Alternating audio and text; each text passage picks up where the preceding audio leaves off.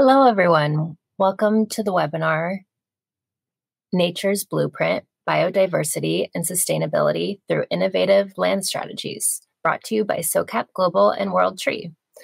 Today, we're thrilled to explore the transformative power of agroforestry at scale in driving global impact and climate action. Throughout this session, we'll delve into the synergy created when diverse groups, including financial institutions and organizations, unite for a common cause. Now, let me introduce you to our esteemed moderator, Margaret Morales. Margaret is the director of Carbon at GreenBiz Group, bringing over a decade of experience in climate policy, communications, and carbon project development. Prior to her role at GreenBiz, she held executive positions at Terraformation, a forest carbon project developer, and launched Sightline Institute, a research program on natural carbon capture in working lands for a climate policy think tank. Welcome, Margaret. Thank you so much, Tova. It's a pleasure to be here. As Tova said, I'm the director of the carbon program at GreenBiz, but prior to coming to GreenBiz, I worked at a carbon project developer. And what I saw there was that there are so many excellent nature restoration projects that exist but struggle to get off the ground because of a lack of finance. So I am really looking forward to our conversation with our panelists today, not just about what impact these type of projects can have for climate, biodiversity, economic resilience, but also how we unlock more of them. What do we need to do? So with that, let me introduce our speakers today. We have Doug Willmore with us. He is the CEO at World Tree, where he spearheads its mission to merge agroforestry with regenerative agriculture while still delivering returns for investors. We have David Sternlicht. He's the head of nature investing at Ethic. It's an impact investing platform to unlock values-aligned investing. And finally, we have Kalob Williams. Kalob is the managing director of agricultural operations at RRG Nature-Based Solutions, and he leads their operational excellence in regenerative agriculture. So thanks to all three of you for being here. It's a pleasure. Thanks, Margaret. Yeah. All right. We're going to kick it off with a case study. But before we do, I'll remind our audience to please leave any questions that you have as we go. Leave it in the comments box. I'll make sure we reserve at least 10 minutes at the end to get to as many questions as possible. So please post them there at any time. But with that, we're going to start with a case study to ground us in what a regenerative agriculture project really looks like. And so I'm going to hand it over to Doug to speak to us about the La Cabaña project.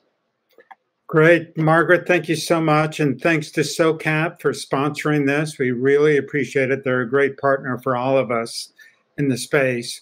So I'm going to take a couple minutes just to give a brief overview of what we've been working on and what we're looking to implement in the next couple months, really as an example of what can happen when you merge returns and an impact focus. And so, you know, I'm not going to go through everything on these slides in detail, but really just going to hit a few of the high points. And so we started, as we looked at developing projects, with focus on biodiversity and including that as a significant metric in the design of our projects. And so where better place to start than Costa Rica? This small area of Costa Rica has over 6% of the world's biodiversity. Much of it is not protected. And we have really great growing regions in Costa Rica and many places that we can make an impact. And so we really focused in on Costa Rica as a start of our efforts in this arena. And one of the things we do as we build out agroforestry projects is we've really focused on finding fast-growing, very friendly, non-invasive species that really support other agricultural operations. Many farm trees do not. And so we really focus on the Empress Splendor tree. It's one of the fastest growing trees in the world. It's, you can see in the center of that slide, that's a 10-year-old tree in Tennessee. It's one of the few trees that's nitrogen fixing, again, non-invasive, very benign and friendly. The other amazing thing about this species is when we harvest it for renewable, sustainable lumber, it regrows from the stump, and it will do that for up to 5 generations. And it became an integral piece of our design because of our focus on impact as well as returns. And so we've worked together on a 3,000-acre project in La Cabaña. It's in Limon, Costa Rica. It's one of the poorest areas of Costa Rica. And as you can see just from the statistics there, much of this project is actually protecting natural forests or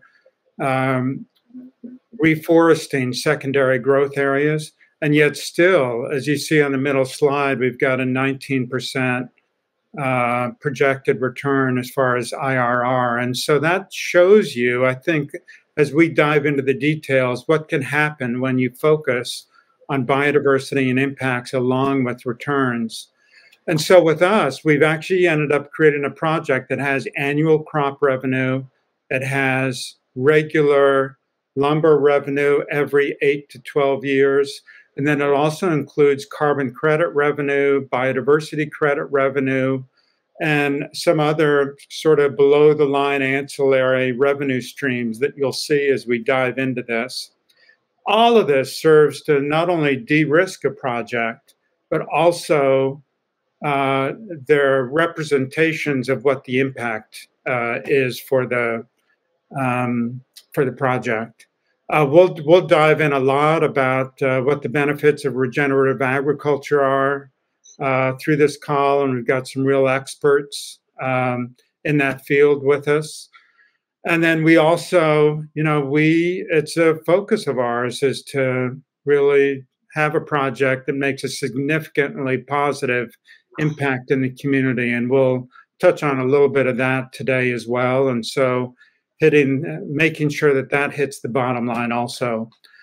And so for us, the partners on this project is obviously WorldTree, us, but then RRG, Nature-Based Solutions. That team is amazing. The technical experts, the expertise they have in this industry is unbelievable throughout not only the globe, but especially Latin America that helps us. And then to find an investment partner like Ethic, who, I always single them out because they spent as much time focusing on the metrics, the due diligence on the impact side as they did on the financial side. And so they've really been a great partner. They've made the project better, our participation with them.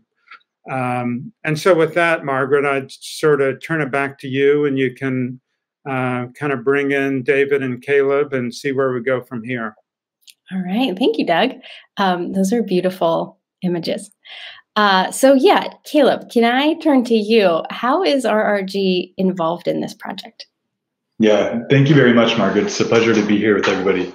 RRG Nature-Based Solutions is we built out a set of technical expertise over several years, such that we aim to source, design, develop, and operate these types of projects, the types of transformational projects that Doug just explained, for various different counterparts, for various different partners. In the case of WorldTree, they already had sourced this piece of land and had a conceptual design for the project. Excuse me. And so they brought us in to help out with the technical design of the project, particularly the agroforestry system, and then the development and operation of the project, which we will handle the on-the-ground operational management of the project once this project is invested by Ethic. Okay, so then David, Ethic is an impact investing platform. How is it involved with La Cabaña?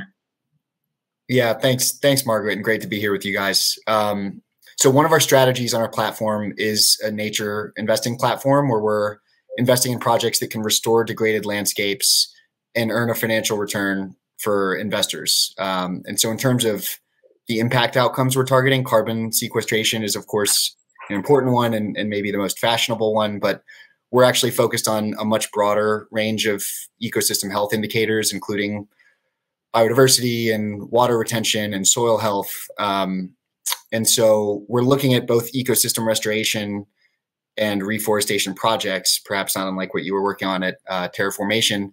And we're also looking at working landscapes like with La Cabaña. So we met the World Tree team probably about 18 months ago, and we started exploring projects together last year. And we've been working with members of both of these teams, of the World Tree and RRG NBS teams, since early summer on co-designing what we think is a commercial project and a replicable model that really optimizes for biodiversity as much as possible and prioritizes the community outcomes that are just as important to us. So I guess I could have just said we're like the backseat drivers, but we bring snacks.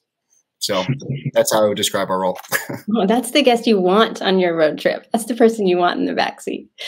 All right, so I'm going to take us back a minute. We've dove right into, here's an example of a project that uses regenerative practices to manage land.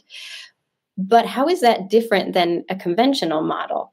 How does it work differently, and how are the outcomes different? And Doug, maybe you can describe for us that big picture. Yeah, so I'm truly going to just talk about the big picture and how I like to describe it to people. And maybe Kalob would love to jump in on some of the details. I tell people that the unsustainable nature of our significant land uses, agriculture, forestry, livestock, the key to the unsustainable nature is they're separate. And monoculture projects at a large scale are unsustainable. And to put it very simply, we need to bring those three back together on the same piece of property. So that's a start of bringing plants and trees and animals back together. And by that very nature, you're forced into a more complex discussion, more complex design, that produces much better outcomes. Now you couple that with regenerative agriculture practices, and we can talk more about that. And then you end up with really the start of a really great project.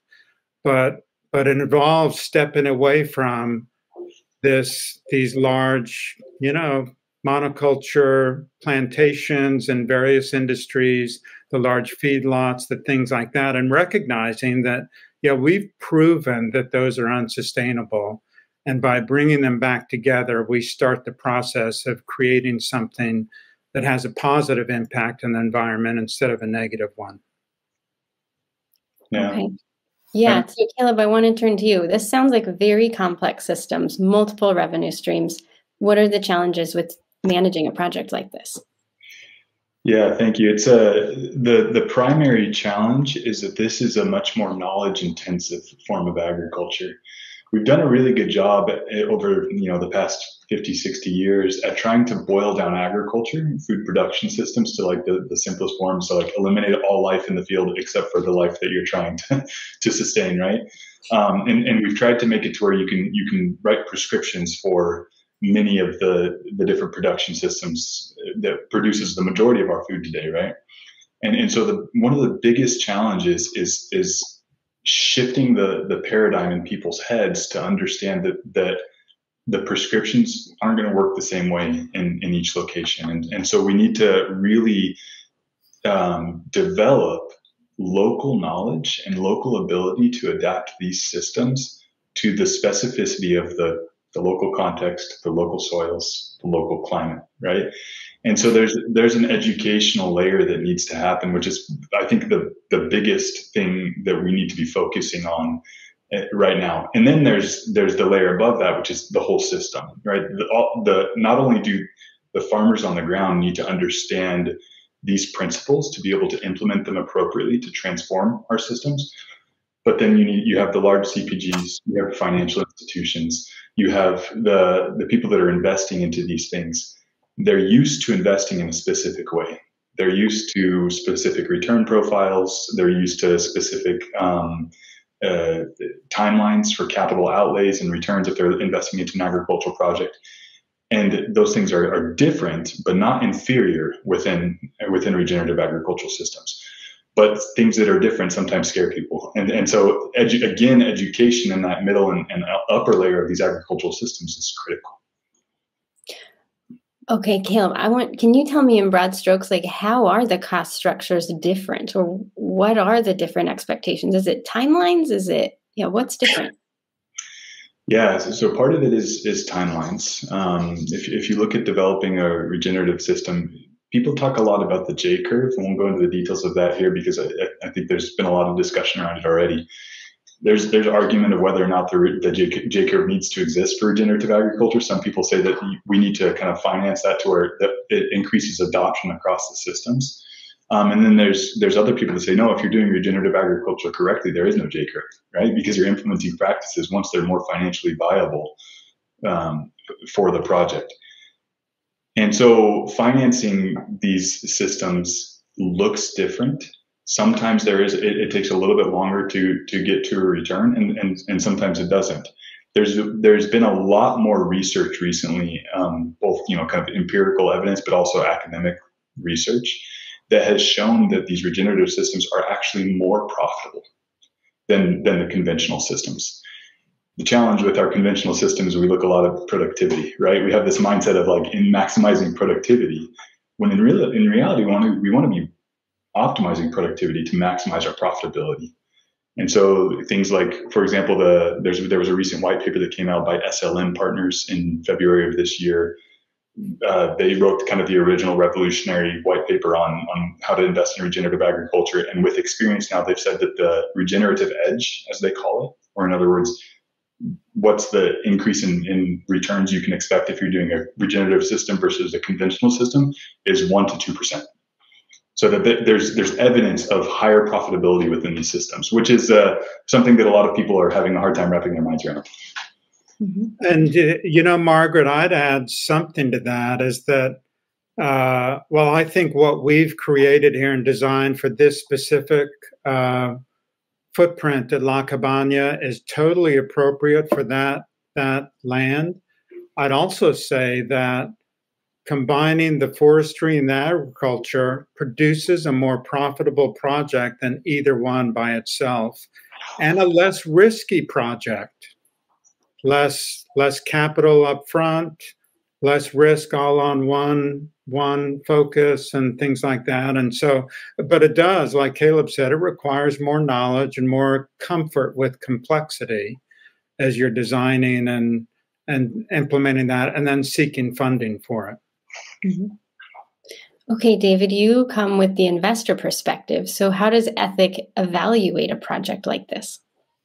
Well, so just to piggyback on a couple of things Kalob and Doug said, I mean, I have very little, that was very comprehensive. I have very little to add to what they said. The only thing I would add is the resilience element of regenerative agriculture as well. And I think that will come to light increasingly with more precipitation and climate and weather event volatility, where a regenerative agriculture system with healthy soils will retain water much more efficiently, and weather droughts much better. And also the dependence of the conventional and chemically intensive agricultural system on nitrogen-based fertilizers, and the price sensitivity to nitrogen-based fertilizers really came to light when Russia invaded Ukraine, and 70% of global supplies of nitrogen fertilizers come from that region. And then all of a sudden prices went through the roof. That was one of the underlying factors behind a lot of the food inflation. And so I think there's a lot of appealing angles to this form of agriculture. And the climate resilience story will be a more evident one going forward as we have more data. But like Kalob said, it's and to kind of segue into your question, Margaret, like an investor's maximum comfort scenario in evaluating, stripping out the impact angles. And a project investor's maximum comfort scenario is you're investing with a partner who's developed many identical projects to the one you're looking at over the past 20 years and have generated X financial return and Y biodiversity impacts. And like Kalob said, because so much of the relevant data and practices around regenerative agriculture are specific to a locale, it's really difficult to find a set of partners or a project blueprint where all of those stars align. Not a lot of groups like RG and WorldTree have been in a region for 8+ years, and that's part of the appeal to this project here. But in terms of what investors should be paying attention to looking at these projects, it's like this work is hard. These projects are operationally complex, and a lot of the important nature-based solutions projects are in the global south and developing economies that can bring in increased currency or regulatory or other operational risks. It's hard stuff. It's not rocket science, which ironically is a theme in a lot of investor portfolios at the moment. And so, we on our team have combined natural capital experience and experience evaluating investments in developing economies in different asset classes with different financial structures, so that breadth across private asset classes with the depth that you need to look at soil biology in a specific region, or a mangrove specialist if we're looking at a mangrove reforestation project. So we're trying to pair investment breadth and some investment depth along with all of the natural sciences and technical practitioner depth that help you kind of peek around all corners with a project like this and assess it thoroughly and robustly and look at all of the important dimensions around, financial model sensitivities, what elements of biodiversity you should be prioritizing given a specific project design in a specific place, and how the community is aligned with the operation and success of the project, because that's it's important in terms of doing the right thing and doing right by the folks who are ultimately the long-term land stewards of a landscape that encompasses a project. And it's also an important project de-risking mechanism. If the community is not involved and not incentivized, then the whole project could fall apart. So we really do see a lot of these dimensions as reinforcing the other. And so I guess I'll pause there. I think, is the project important for the landscape? And what's the participation of other critically important institutions nearby in the landscape? Okay, I want to dive down on something you said there, which is the importance of biodiversity for high impact and making these projects resilient. We hear about biodiversity now everywhere. It's at COP, it's in Davos, it's at Climate Week. So, Doug, I'm curious what is behind this sort of like big focus on biodiversity right now? Well, part of it is the world has discovered that the strategy that we've been following is a failed strategy. So the strategy of, okay, let the governments get together and decide how much of our natural space we're going to protect. That's going to be our key action that we need to take. And we've discovered now, just through data, that it's a failed strategy. Not only have we failed to meet our goals, every government has failed to meet the goals of protecting native spaces. But here's the key thing, and it's one of the reasons, David and Kalob and I and our teams are really bonded around this key factor. We've also discovered through data that when biodiversity drops on managed landscapes, it also drops on protected native landscapes.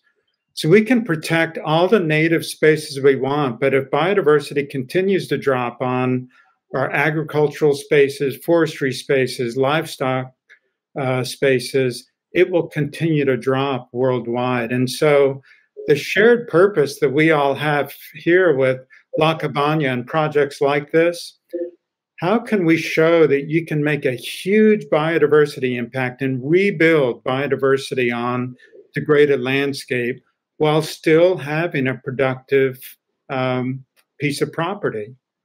And so that's one of the things that we think is a real challenge that we face globally, is demonstrating how you can do that and some of the key principles that are involved in doing that. And so I think it's become such a big issue because we've really discovered as a world that hey, the strategy we had that we thought would be successful isn't.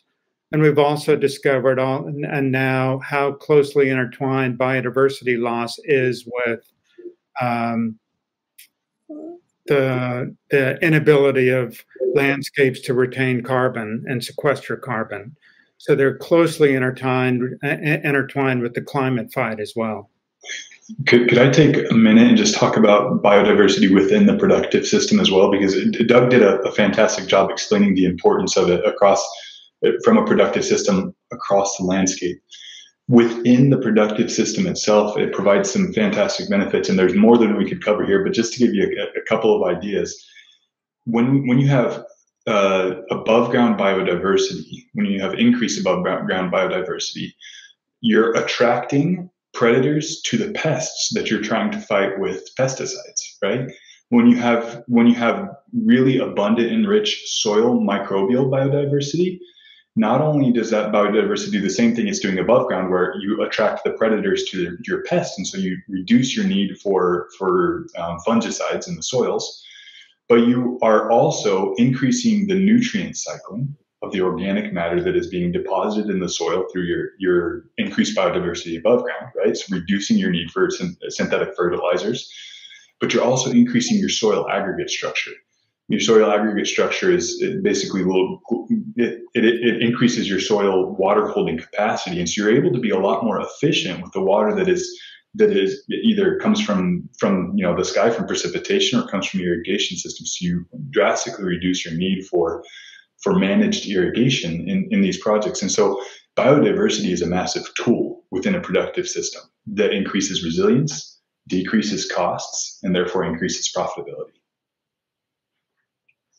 Okay, so David, I want to hear how you think about this. You're the head of nature investing. Is nature investable? I don't think I can say no to that question. Can we? I want to address the last question you asked too, though, real quick, because I think it was very cool how Doug brought us to the landscape, Kalob brought us down into the roots, and now I can kind of zoom us back up to the 30,000 foot view. But one of the reasons biodiversity is becoming such a hot topic is, like, there were a few seminal research pieces, one from the World Economic Forum 4 years ago now, that estimated that $44 trillion of global GDP at the time, which was half of global GDP, is moderately to severely dependent on nature. And that's almost an incomprehensibly large number. So if you look at this, could we pull that slide back up? So if you look at this slide, we've kind of parsed that number apart a little bit to focus on specific elements of biodiversity and specific ecosystem services that are generating enormous amounts of economic value. Insect pollinators, that's about $500 billion in global agricultural production that they directly support. So their habitats are critical economic engines, and that number does not even acknowledge the societal instability we would face with a mass insect pollinator collapse. Healthy oceans support multiple trillions of dollars in economic activity. Forest products is close to $1 trillion industry. So I think it's collective investor and asset owner and corporate realization of these risks that's driving this topic of biodiversity and nature pretty rapidly up the sustainability agenda, because it's a real risk whose financial implications are playing out over a clearer, nearer term time horizon than a lot of climate risks, which can be difficult for corporates to factor into their planning because they're risks over multiple decades. And so it's not always true that the agent in charge of day-to-day decision-making is going to be incentivized to move the needle with respect to long-term climate mitigation decisions. So I think this is one reason why it's gone from kind of relative obscurity in the conservation sphere was the only, the nonprofit conservation sphere was the only group that was talking about biodiversity 10 years ago. Not the only, but it was not a mainstream sustainability topic as it is now. And then we can just keep this slide since you asked a question about is this investable, and go to the next slide really quickly. So I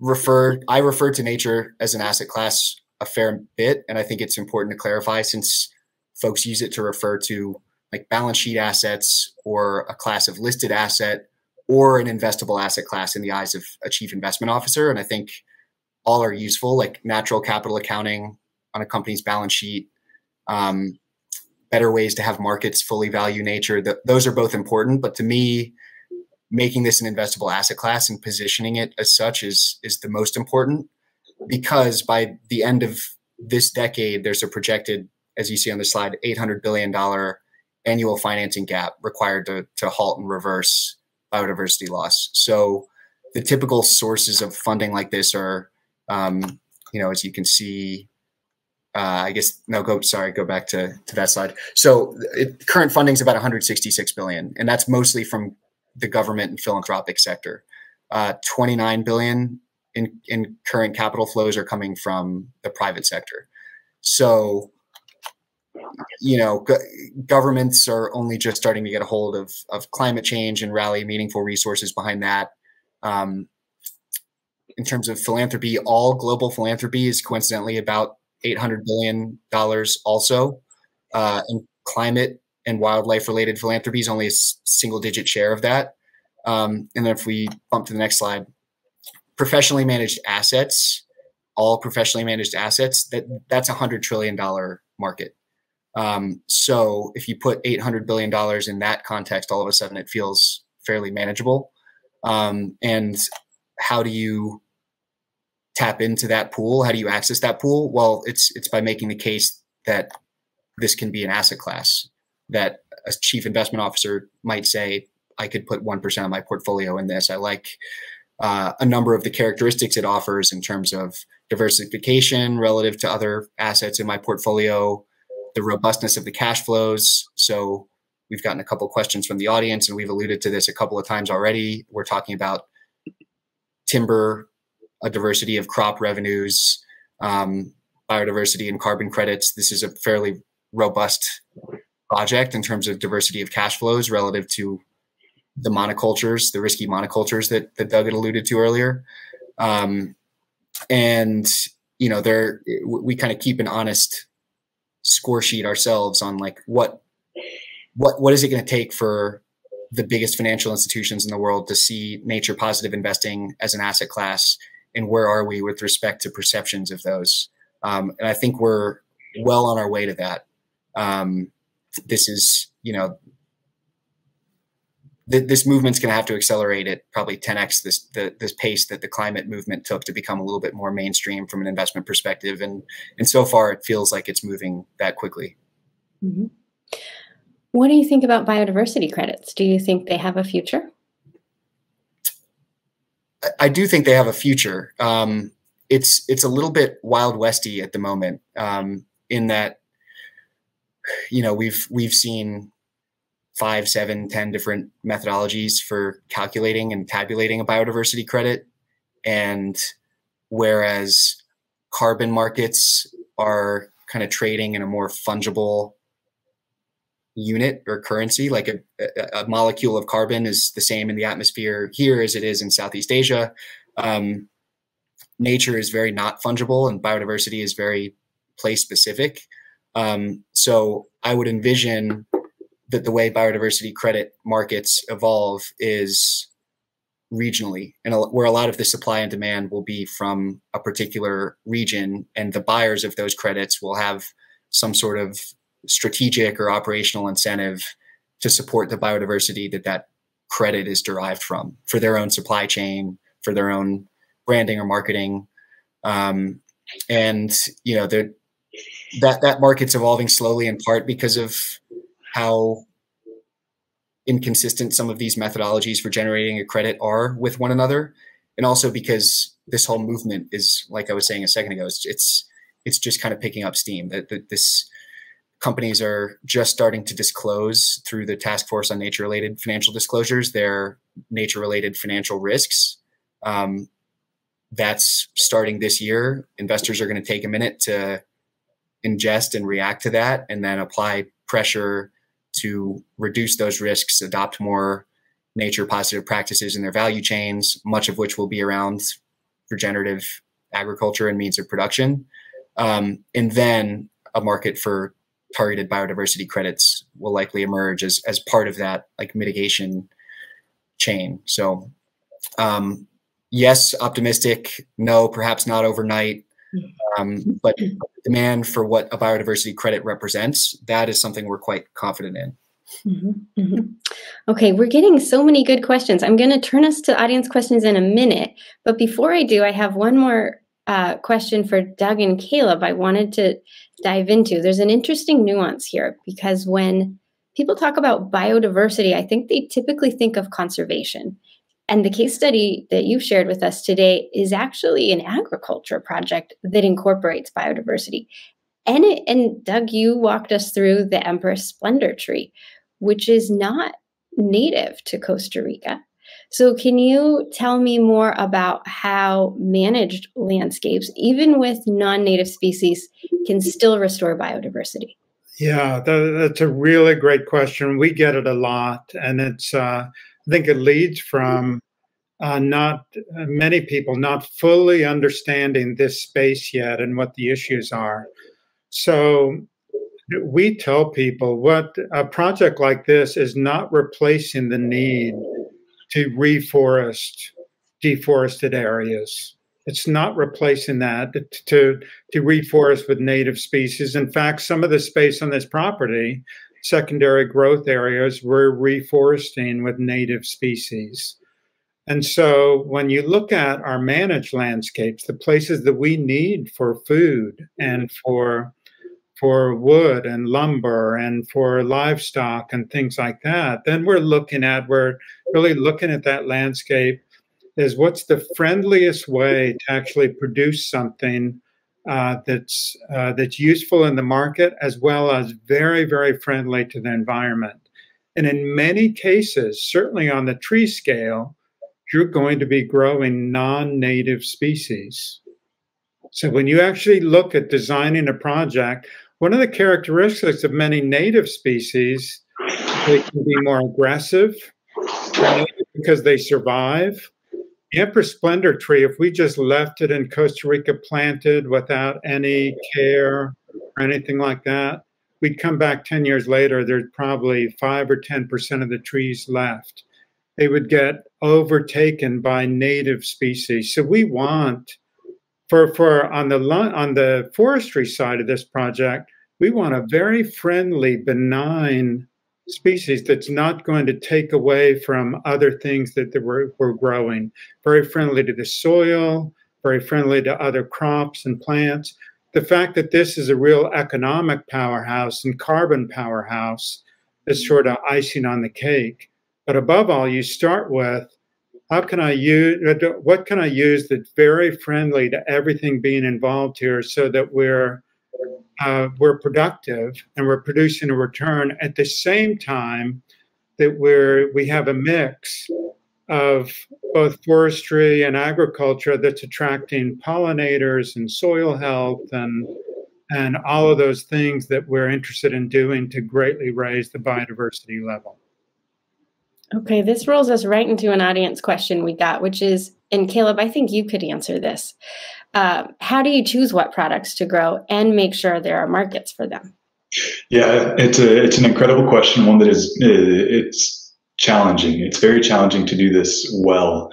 We've been doing it for a while, and we take a couple of factors into consideration throughout a very iterative process. First, you need to understand the agronomics. Will a particular crop grow agronomically in a region? You need to, with that, understand the climate. Not just the climate today, but we have built predictive analytic models, GIS-based models that allow us to understand what we think the climate is going to look like 10 years from now, 20 years from now, given the most commonly accepted climate change models. You also really need to understand the cultural context. Is there a local market for this or not? Are you going to be exporting this? If not, you need to make sure that there's a local market for it. You also need to understand the infrastructure implications. If you're going to an area that has no forestry infrastructure, you got to figure out how you're going to get your skidders in there. You got to figure out how you're going to get the expertise of people that know how to do to harvest a forestry operation at the end of its lifetime. So you take a look, you survey all of those different elements, and then you start to put together a particular combination of crops, and then you stress test it. you go in and you build a financial model around it and say, okay, if we have this particular combination of a multi-strata agroforestry system, does it provide the financial returns that we need? Are we going to have a secure enough market for it? And do we have the cultural and infrastructure support that we need to be able to produce this in this region? And like I said, so it's very iterative. It reflects perfectly the process that we have gone through with World Tree and with Ethic in the development of the La Cabaña project. You start out with a couple of ideas, and then you start to stress test them and adapt it as you go along. Okay, so we got another audience question sort of about other revenue streams that could be part of this project but aren't now. Doug, I'm curious for your thought process behind that. So like recreation, ecotourism, education, research cooperation with universities. How did you evaluate whether to incorporate those or not? Yeah, so, well, first of all, we do have 2 universities in Costa Rica that are research partners on La Cabaña and will be with other projects that we're developing in the area. We're excited to partner with them. We're not part of the ecotourism lane, if you will, but one of the things I think David and Kalob and I would all say is, boy, find your role and do it well and make an impact. And so, I mean, with this webinar, with the projects we're developing, what we're doing together, goal for us is to really, for all of us to be able to learn and give it away. And I think there's lots of opportunities just from what I know, certainly how I travel in the ecotourism field, and it's certainly exploding. Lots of greenwashing going on out there. And I think I think one of the ways that it's going to be helpful to weed that out is David and people in his field are going to have to do it from a finance perspective. That it's like, okay, let's get very real about the impact on this project. And Ethic did it by bringing together a real powerhouse science team for their nature investing, that they really made our projects and our future projects better because of the science questions behind it. So that's what I'd say. Hey, there's all sorts of opportunities out there. I think one of the problems that can happen in the climate space is people can focus on what's the best thing. Well, you shouldn't. It's like, hey, there's so many things that have to happen. Find that and do it well. And I think ecotourism would be a key part of it for someone. It's not something that we do or that we're likely to get into. I think David actually may have looked at some projects in that area to finance that was brought to him. But yeah, I mean, that's what I would say is go for it and go for the impact. Yeah, we've looked at, I mean, I think it's interesting that Italy has a pretty robust agritourism industry. Because people like to go to farms and scenic places and drink wine, and that's not exactly what this project is endeavoring to do. Wine helps, though. I think like we consider ecotourism as in scope because it's one of the revenue or business models that can be directly aligned with restoring biodiversity in a landscape. The question is like matching the developer and key partners' talents with the project design with the landscape. And there's no doubt a good ecotourism industry in Costa Rica. People travel frequently to see the wildlife there. It is a biodiversity hotspot. This is one of the most biodiverse provinces in the country. But yeah, I guess it's not our intention to kind of shoehorn that in, because ultimately ecotourism projects are often green, like hotel and hospitality development projects. And so it's just a very distinct skill set. And yeah, again, one that if the opportunity arises to bolt on as a cherry on top with an existing project like this, I think we would consider it. But there would have to be the right third partner involved too. Okay, Kalob, this is a question for you. Can you give examples of the regenerative techniques that you use? Yeah, so there are a lot of frameworks out there that lay out essentially the same 15 practices in different ways. but there's a set of common practices that are considered to be regenerative in nature. Things like cover cropping, both with a commercial crop and non-commercial crops. Cover cropping in between rows of trees, or cover cropping over a fallow season in the winter. Biological application, so applying beneficial fungi and bacteria to your fields. This can happen. You can propagate your own biologicals on your own farm, or you can buy stuff off the shelf. There's a lot of the big input providers that are starting to provide some really interesting biological products. Composting and compost tea production. Biochar is one that we've yet to find a really good economic case for it, but it does some great things for your soil. Any kind of incorporation of animals into your productive system has massive benefits, as long as you do it in the right way to protect the commercial crops that you're growing. And the list goes on and on. You can look, like I said, there are many different frameworks out there for regenerative agriculture, and they'll do some form of listing those same types of practices.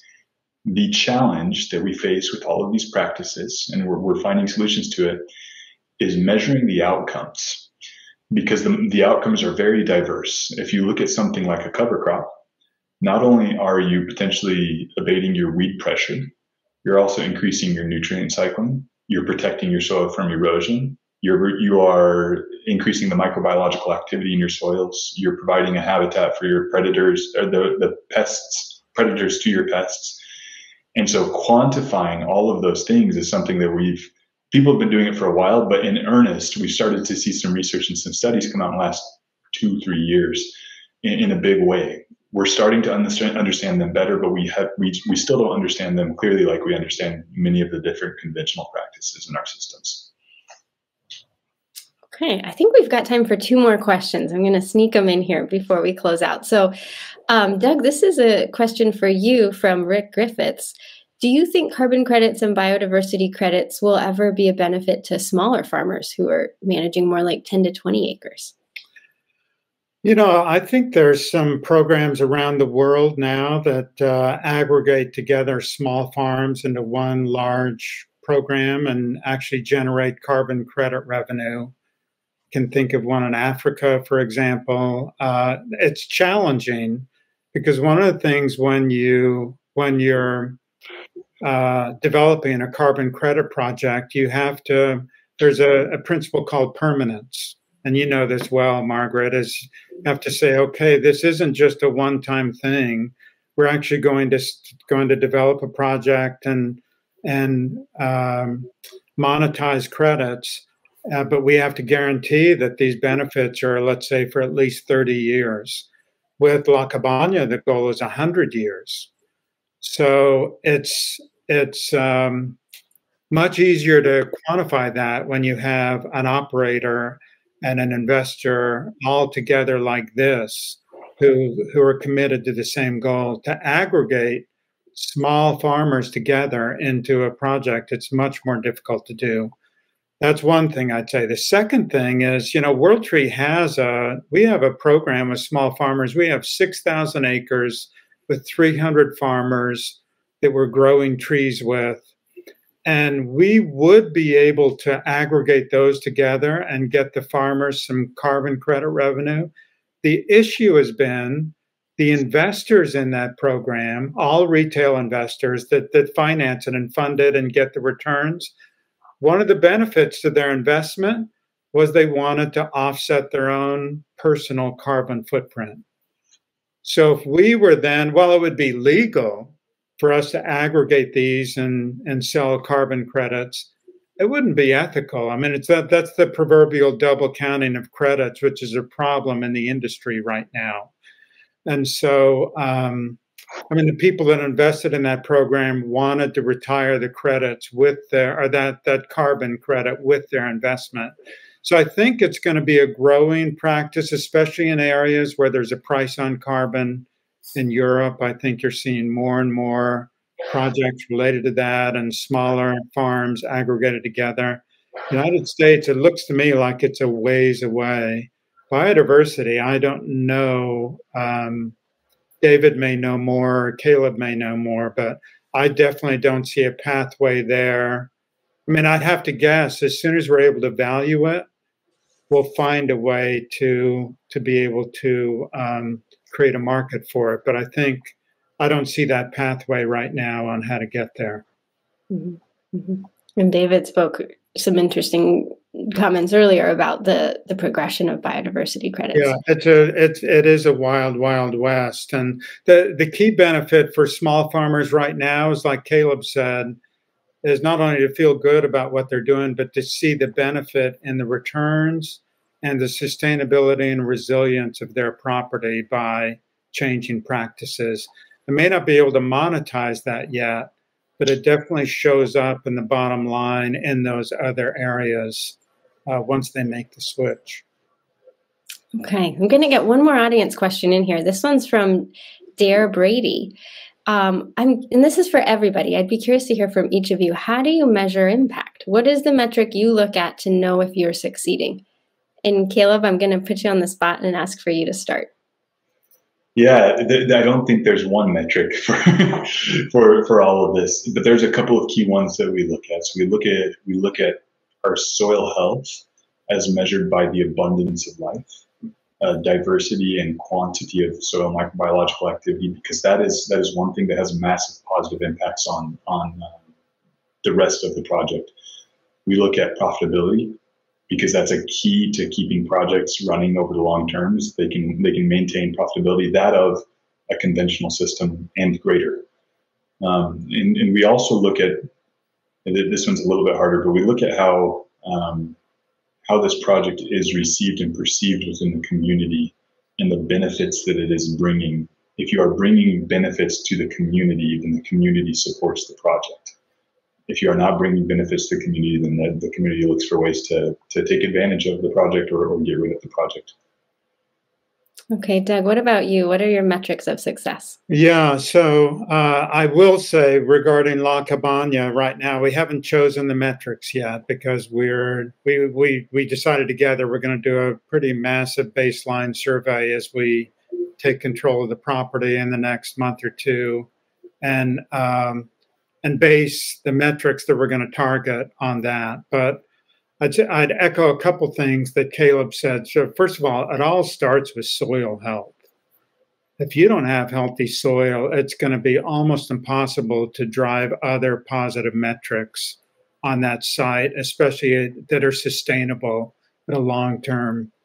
So that's one thing I'd say. The second thing, and I think it's one of the things that bonded the three of us together is the commitment to a social side of things, is that we also looked at it like we don't have a sustainable project unless we're making a positive impact socially. And I don't just mean the good paying jobs part, but educating and regenerative techniques, access to education and healthcare, performance bonuses. So you have families that are actually able to build some wealth as opposed to just live check to check to check. And to be a real positive impact on the community as a whole. And that's not just right now, but then it's also ethic is the key financial partner deciding how they want the next 100 years to be. And how that impacts the community is a big part of that choice and that decision, not just the environmental impact of, okay, this is a 100-year carbon project, but you could take that in many different ways. And so one of the things I think we all look forward to is the robust publication of data that is going to be going on along the way that we'll be learning from, not just delivering results, but actually learning from, making tweaks and mid-course corrections and improvements and all along the way. Yeah. I just add, we're working on a North Star metric that encapsulates all the complexity that we're talking about across carbon and soil and water and biodiversity and community health. It's boiling all that up into a simple roll-up metric, even if someone would have a bone to pick with the weightings of any individual component of that calculation. It helps to make what we're doing, what we at Ethic and what all of us are doing on this project, a lot more relatable. Like, we're aiming to drive this number up, which represents a lot of smaller numbers that we all agree to be important. And so we are in the workshop on that actively. We're talking to a few university and technology partners on how we would, the right tools and observations that would contribute to that calculation. Okay, I want to give you each a minute to sort of close us out. And the question I would ask for you to close us on is, if you could wave a wand and make something happen this year to unlock more projects like La Cabaña, what would you make happen? And Doug, maybe you can start. Well, I run into, and I think it's one of the things we'd love to continue to spread out there. I run into all the time, and I don't know if David would echo this. There's not enough great projects out there for the money that's available. So yes, there are definitely some learning on the finance side, but I'd love to see more people in their own way, in their own lane, and their own products really embrace more innovative, complex methods of taking care of the landscape and having productive projects as we go. And that's our goal, is to really to grow that whole, help grow that whole movement, and hopefully help shine a light on a pathway on how we get there. Okay, Kalob, what would you make happen? That's such a good question, hard to answer, but I think that I would wave my magic wand and change everybody's mindset about these types of projects, specifically the mindset that this type of agriculture and forestry is concessionary, because it's not. It is not concessionary. It is the better way to do agriculture and forestry, environmentally, socially, and economically. And so I think I'd put that in people's mind if I had the magic wand. Okay, and David, I'll give you the last word. What would you do? Well, Doug reminded me of this old saying where, if there's one lawyer in town, they go broke. If there's two lawyers in town, they break even. And if there's three lawyers in town, they make a killing.